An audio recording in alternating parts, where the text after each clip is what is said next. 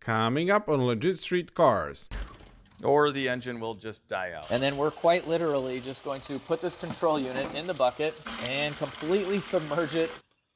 Oh my gosh. In some cases, you'll see the corrosion just kind of disappear. This is some stuff out of Terminator right here. They just cut the lines. Hey guys, welcome back to Legit Street Cars. In this video, I'm gonna show you how to clean, repair, and replace your car's control units at home, DIY style, and literally save yourself thousands of dollars. And in my case, $15,000, because that's what the BMW dealership quoted me to fix all of the faulty control units on my Alpina B7. Now, this video applies to all of you, no matter what kind of car you drive, and a common theme with most of my videos is you can do it. You can actually do this stuff at home, and I'm gonna go as far as saying, even if you've never worked on a car before in your life, you can do most of what I'm gonna show you in this video. So with that, make sure to watch the entire video all the way through. I think you guys are gonna learn a ton, and even if you're never gonna work on your own car, sit back, relax, grab yourself some popcorn, maybe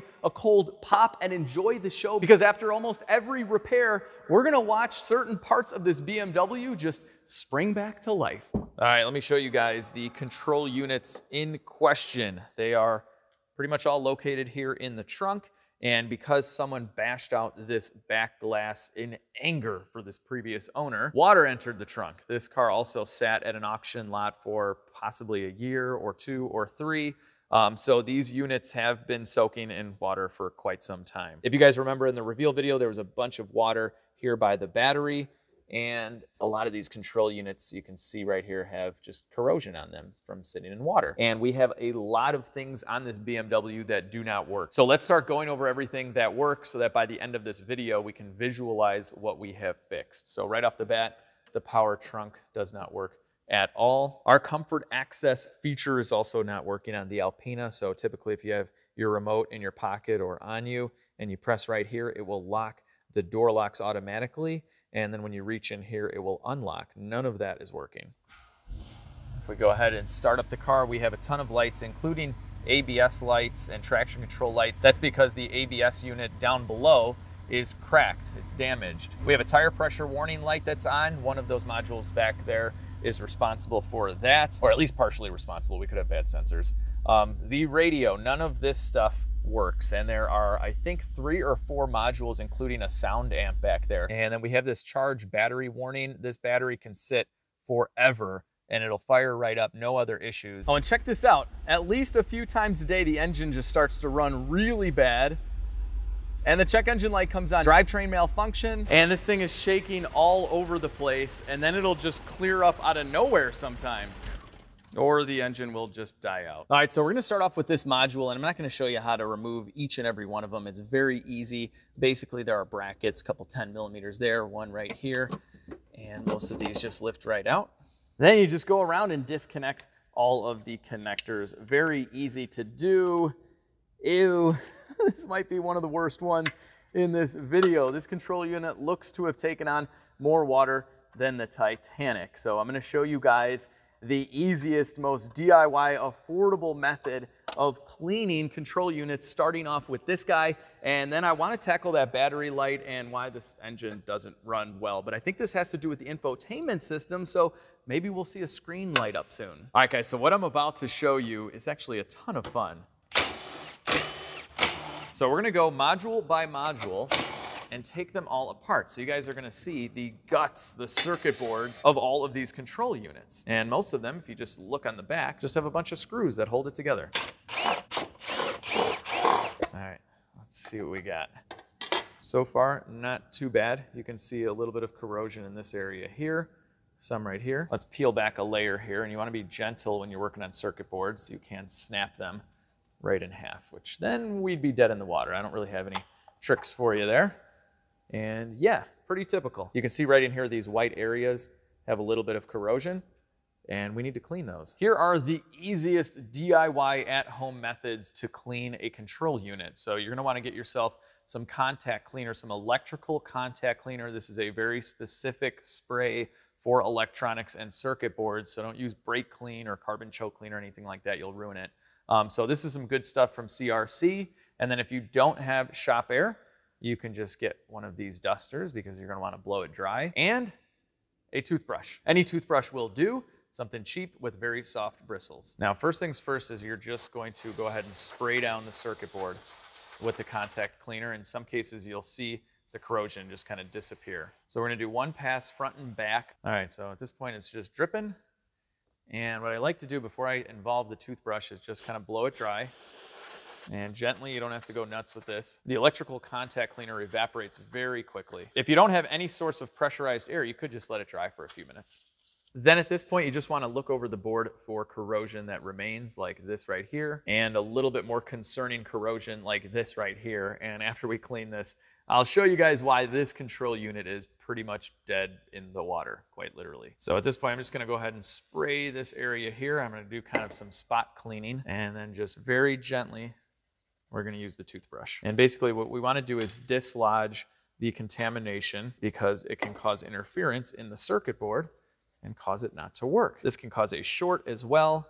And yes, in some cases, there's not a whole lot you can do about it. But for a few dollars for this can, an old toothbrush, and some air, I think it's well worth the try. And there you go. It's perfectly clean now. So this is what it looked like before, and here's what it looks like after. There you go. Give it a brush, side to side, up and down, just like your teeth. A little rinse, and a little air. Okay, so on that one, we went from this all the way to this. And that looks perfect. So you don't see a break in any of those tiny circuits. It was just corrosion built up around them, which could definitely short circuits together. But in a lot of cases, if it hasn't physically blown through that you can see, you're in good shape. All right, so the big problem with this is the pins. So keep in mind, this thing was potentially soaked in water for years. And this is a worst case scenario for any control unit, because then it can start deteriorating away pins to nothing. So I know it's hard to see, but see that black spot right there? There's a pin just straight up missing. So this part of it is all intact. We'd need to do a little bit of cleaning there. But this part of the pin is actually stuck inside of this connector. And you might not think this connector looks bad yet, but if we slide this plastic cover off, you can see these pins are in pretty rough shape. So our broken pin is in there somewhere. It doesn't look like there's a pin in there. Sometimes they do fall out. We kind of got to dig it out the back. Okay, here, I'll just push it up from the bottom. You can see it kind of sticking out here. There we go. Okay, so here's our broken off pin. So the very bottom of the pin just corroded away. Here it is. So I just ordered parts to fix that control unit and the pin for not a lot of money. I'll show you guys a little bit later in the video when the part comes in. But for now, I want to tackle the battery message on the dash and the fact that this engine runs like garbage. So for that, we're going to start by scanning all the control units with Carly Connected Car. So this is a Bluetooth OBD2 diagnostic tool, and it plugs in right there. With Carly connected to the Alpina B7, we can see a lot. And for those of you who aren't familiar, Carly connects via an app to your cell phone or tablet, and they just redesigned everything, and it's beautiful. So I like Carly for beginners because it's very easy to diagnose your car, and you can learn a lot about your car at the same time. Their layout is amazing. So anyway, let's go to features, and I've used this quite a few times, but we're gonna go down to, should say battery right here. So when you replace the battery on a BMW, you have to register it, and I think the auction had put a new battery in this thing, and they never did that. So we're gonna do it with Carly and save a lot of money here. So read battery data. And normally this would cost you about an hour of labor at the dealership or a shop. And we're gonna do it all with Carly. So everything has been read out right there. And then we just click register battery. And after about 30 seconds, battery registration is finished. All right, so I've let it run for about a minute, and that charge battery light is not coming back on. It was on before all the time. So we've definitely fixed that one. All right, so a measly 67 issues found, and the Smart Mechanic is really cool for you beginners out there. So let's go to engine. All right, so of course we're gonna have misfires, but what's causing it?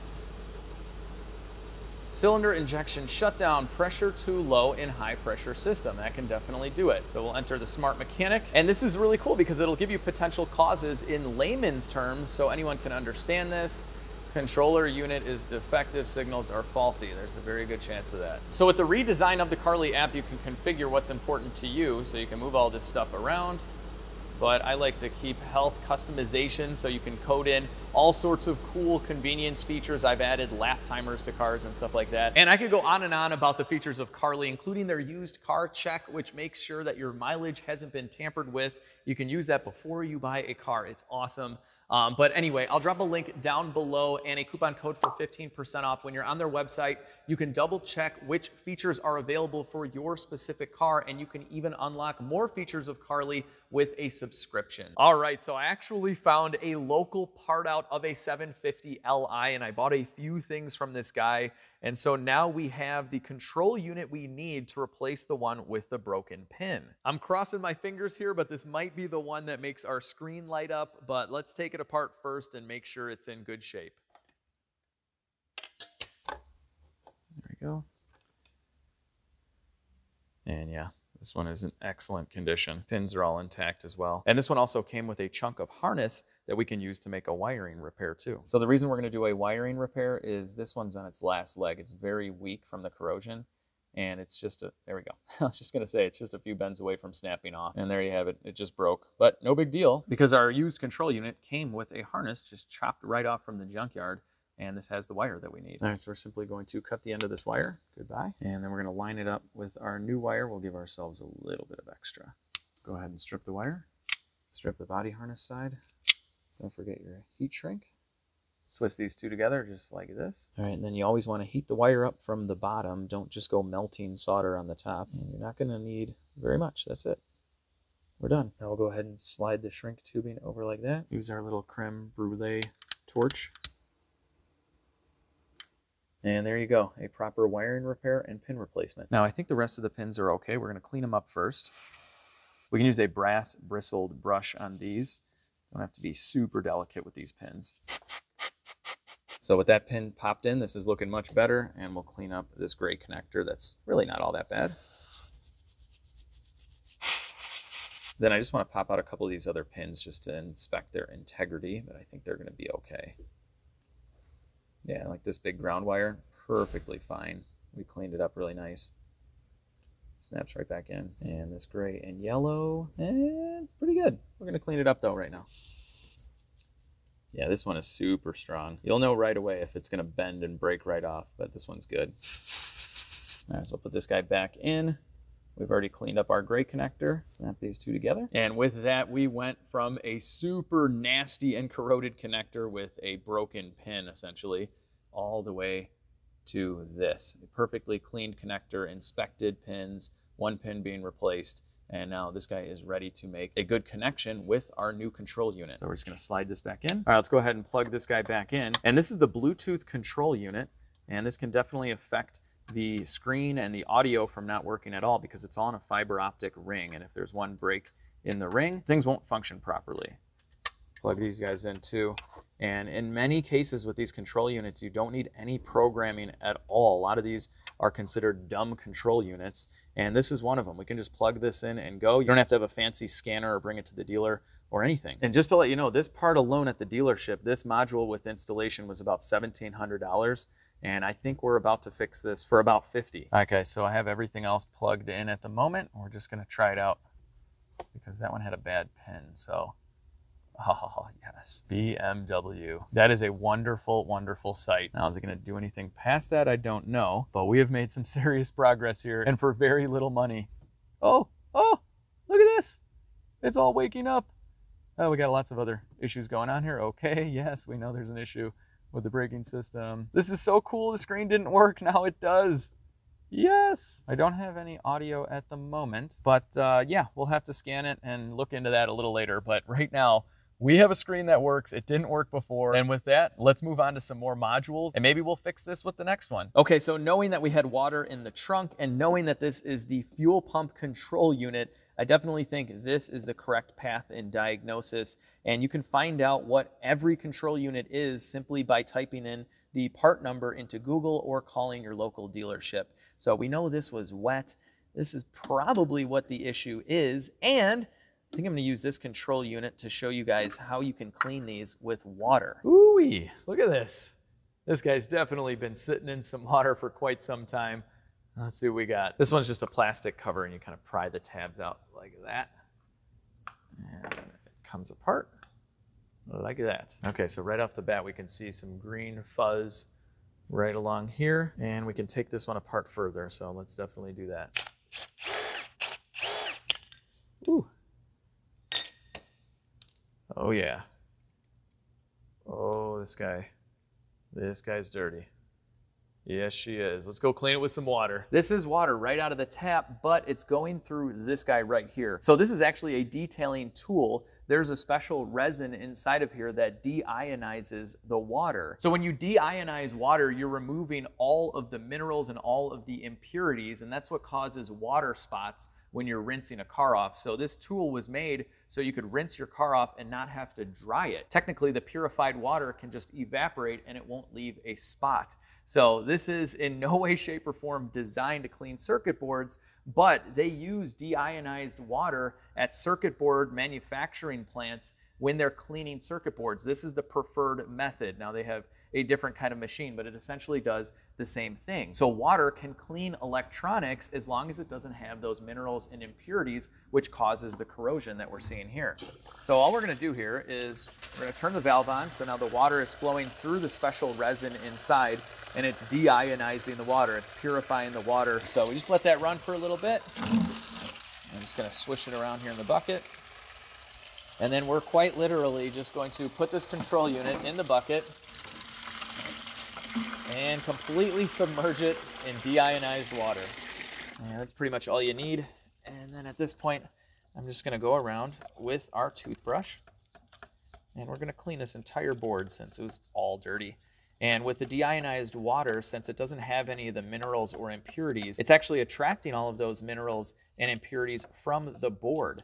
So the water here is basically sucking this board clean as we agitate it with the toothbrush. It sometimes helps to take it out of the water to kind of scrub some trouble areas, but make sure you're using a very soft bristled toothbrush and you're not going to damage anything. I had a cool opportunity to visit a circuit board manufacturer in Kansas. My buddy Elliot Elvis and his dad own a company where they produce the circuit boards, and they showed me their deionizing machine and kind of introduced me to the technology and explained it all to me, and it's all very, very fascinating. Give it a rinse. All right, let's go dry it off.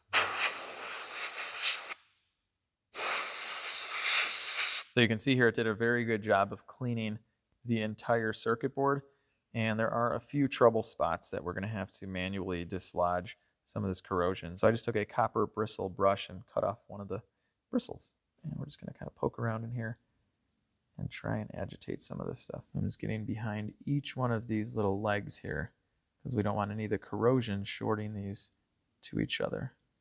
So as long as we can kind of poke through behind it, we're in good shape. And if you're very gentle, you can use a brass brush like this. Don't use a steel one. And just go along the leads here. And we're just removing a little bit more of the corrosion, even though we're probably okay at this point. Now, don't just scrape up the whole entire board. You don't want to do that. I'm being very meticulous here and just hitting this area here. All right, guys, we're done cleaning this guy up, and I'm really happy with the results, especially considering what it looked like before. And so that's how you clean a circuit board with water. All right, so I've reinstalled our fuel pump control unit, so we'll plug it in. And for something like this, something that can leave you stranded, if you can find it used for not a lot of money, I recommend just replacing it. So I do have one of these on order. I'm just gonna carry it around in the glove box because this may last forever, and I'll keep you guys updated on Instagram and Facebook at Legit Street Cars if you wanna follow along for quicker updates. But I don't think there's anything wrong with this control unit any longer. Let's fire it up and see what happens. All right, so far so good, but it would do this before also. We have to clear out the check engine light, but it's running great, so I'm just gonna keep on running it throughout the video, and I'll let you guys know at the very end if we had any issues. All right, here's our next control unit, and we have 10 of these, so I'm gonna start going pretty quick here. I just wanna show you guys control unit carnage. Let's see what we have. The casing on this is not looking very good, but that doesn't always mean there's anything wrong with the control unit. Okay, so right now, it's looking pretty good. This is cool. It's got a little BMW stamp. Like, they didn't need to do that. No one's ever going to see it. That's funny. All right, let's see. Oh, wow. This one looks to be in perfect condition. So this control unit was mounted on the side of the quarter panel. So it's possible that it just got a little bit of humidity on the case, but wasn't saturated in water. It looks great. So we're just going to go ahead, put this one back together. Okay, here is probably the biggest control unit we have, and this is the sound amp for the audio. And this was sitting there at the bottom, so it's a good chance we have a lot of corrosion inside of this one. I'm hoping we can save it because it's very expensive. Well, if you buy it new, which we're probably not gonna do if we need one. All right, here we go. What are we gonna find? Okay, you can see corrosion there. And then you gotta be careful when you're pulling these up because you might run into a ribbon harness like that.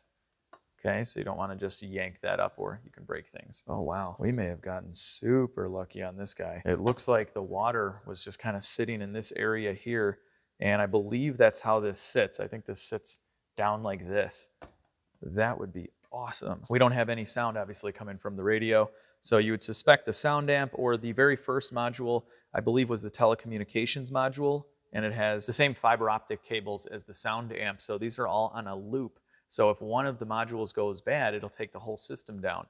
So this sound amp might be okay. This isn't always the reason why you don't have any sound in a modern car. I go one step further on this one and remove this board, although it looks perfectly fine. Just want to get a good look at the back side of this board too before we go back together. And I'll probably still do some cleaning on this guy. All right, this one should just slide right out like so. Okay. Put the case to the side. And in a lot of cases, these boards are very well protected. You can see this protective layer. It's kind of yellowish. And this is why we need to use the proper chemicals to clean this, because you do not want to remove that. But yeah, overall, this sound amp is looking good. All right, here's another control unit. I've already removed all of the screws. This also has to do with the audio system.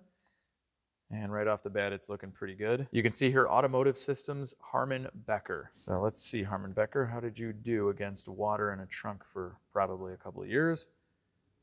Pretty awesome. No damage whatsoever. Connectors are looking good. Oh, there's a little bit of corrosion right here. That was probably from moisture and not actual water that seeped in. Otherwise, this would be a lot worse. So you know the drill. A little of that. A little of this. And a little of that again, and a little bit of this. And in a lot of cases, that's all it takes. So the minerals in the water will build up, cause corrosion, cause a short circuit a lot of times between these little solder joints. And if you just remove that, you're good to go. And I fully understand that at the dealership, the service center has to quote you on control unit replacement because they're bound by certain standards by the manufacturer, and their proper repair procedure is replacement, especially if you show up with a trunk full of water and potentially water-damaged control units. So that's kind of just the nature of the beast. But I'm making this video so you guys know that you do have options. Whether your control unit is just simply faulty or it's gotten wet, you can fix many of these yourself, and in a lot of cases for not a lot of money. And let's clean up the connector as well. The pins look to be in really good shape. They're nice and shiny and clean, but it might not make a perfect contact with any of this green fuzz on there. I really like these brass longer bristles because they get in there and they kind of give it a little bit of a scrape, but nothing too aggressive. Plug this guy back in. All right, so I don't think we had this LED light on before. That was not working. And this might have something to do with the door handle. Yes, it works. That didn't work before we cleaned that module. So this has the keyless system where you can keep the key in your pocket and then you can unlock and lock it with the handle. And that system did not work. Oh yeah, and then if you keep holding it, it'll do the windows and the mirrors too. Nice, we fixed that just by cleaning the module and the connector, so basically for free. Oh, and check this out, after erasing all the codes and resetting the control units, we have audio. So I can't jam out any tunes on FM because I'll get flagged for copyright. So here we are on AM, but everything works. All right, guys, this is a good one. So remember how the trunk didn't work? I think I figured out why.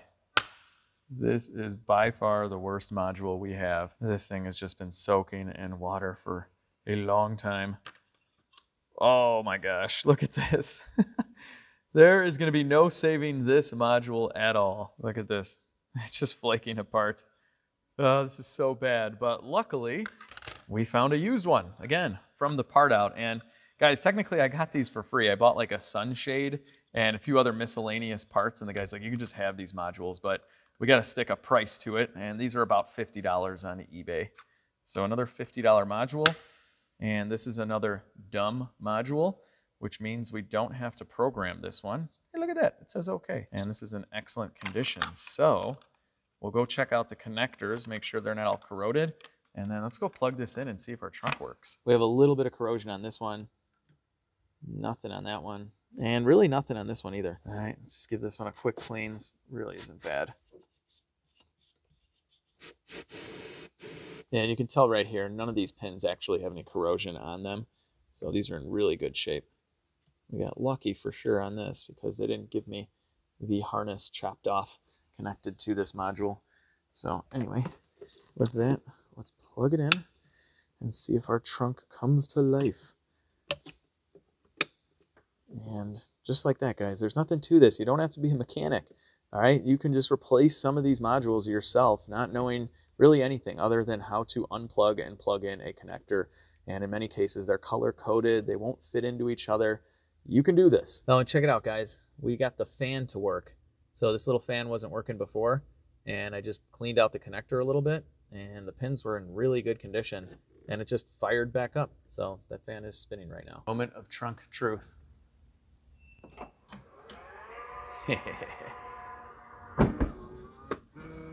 It's got the soft close too, and now it wouldn't open before, and now it opens. $50, folks.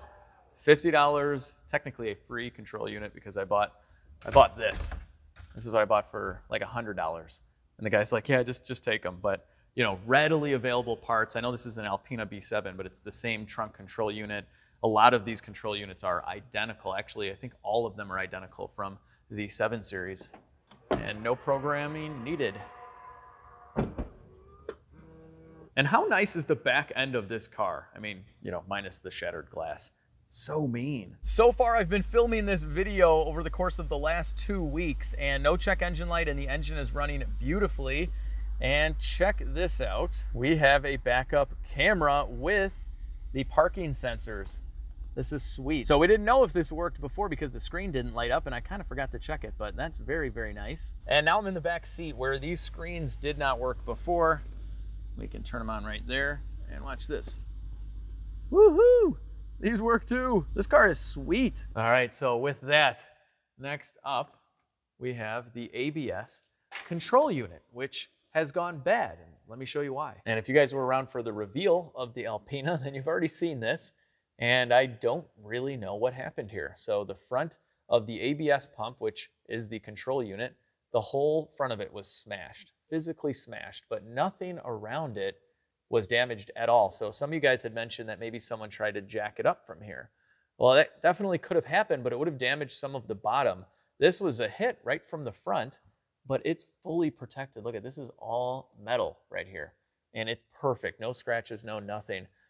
So I'm not exactly sure. One theory was that maybe the seal here went bad and water got inside and then it froze and broke the plastic cover off. But yeah, this is why the ABS light is on. And then you can see some of these wires are actually broken and definitely bent. So yeah, this is just kind of a big mystery. All right, so first things first, we got to pull the plug and take a guess at how much this control unit costs. So at the dealer, this entire pump is $5,000 just for the part. So probably figure like $6,000 to replace the pump. And then luckily you can get the control unit separate, but even at the dealer, that's like a $3,000 job. And I'm gonna try and fix this for about $60. And again, just like everything you guys are seeing here, this is stuff you guys can do at home. It's nothing you need to be an actual technician to do. It's all pretty simple. All right, so I'm not exactly sure how to get this out. I would like to try and do this without breaking all of the brake lines loose. So I'm gonna start with the bracket. Okay, and then of course there's a straggler up there that looks really, really difficult to get to. All right, looks like we can fit a little quarter drive in here. All right, there's our bolt. And then it looks like this is clipped in. There we go. All right, guys, unfortunately, we have to loosen up some brake lines and remove them from a junction box in order to lower the ABS pump and replace the module. And there is a lot of dirt and debris built up here. So we had to peel back the fender liner in order to gain access. So not the end of the world. We're going to get a brake flush out of the deal here, which probably hasn't been done in many years. And we're definitely going to have to do a little bit of cleaning here too. All right, so we disconnected all those lines and 2 back here, and now this thing is basically falling out. And there you have it. So it has a little junction block here. It looks kind of intimidating, but once you pull that fender liner down, it's not that bad. It's much better than how this is doing. What happened? The mystery of the control unit. And then there's, of course, corrosion at the bottom from water getting in there. At this point, we're just going to remove these lines because they're getting in the way of pulling the control unit out. All right, so we'll go ahead and just take these 2 off. I think that's all we need. There we go. And we already took the 2 bottom screws out. So we'll get these guys going. All right, here we go. Cool. This is some stuff out of Terminator right here. I don't know why this reminds me of the Terminator movie, but it does.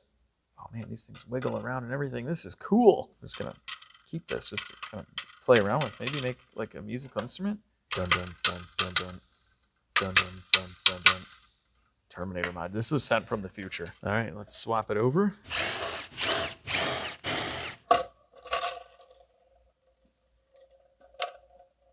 They're just as jiggly. That's how you tell if they're good. I'm just gonna clean this up a little bit. I noticed here at the bottom there's just a wee bit of corrosion. Nothing to be concerned about though. So I do have the entire ABS pump from the donor vehicle. This was just a junkyard car.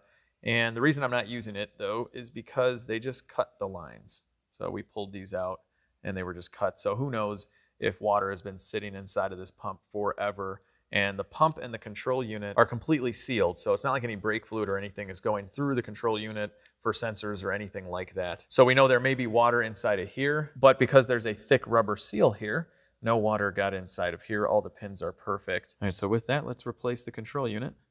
And you just want to make sure you're lining up your jigglers with the boondoggles. I don't know, I'm making up words here. Line these things up. These futuristic pieces of technology from Terminator. Line them up. Push them on like that, and then reinstall your screws. Now, whenever you're getting used control units, you got to make sure that you're double checking the part numbers. So a lot of them are stamped on here. We couldn't see ours, or all of it at least. You can see some of it, and it matches. But I called up the dealership, used the VIN, and he was able to give me a bunch of compatible numbers. So that was very nice. And I'll tighten these by hand. And that's that. We've swapped a module. All right, so with the lines back on, I cleaned this up. Everything is very nicey nice.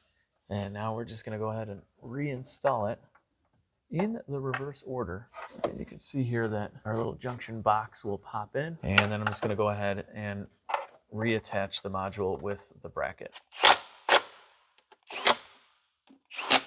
And we'll reconnect these rear lines.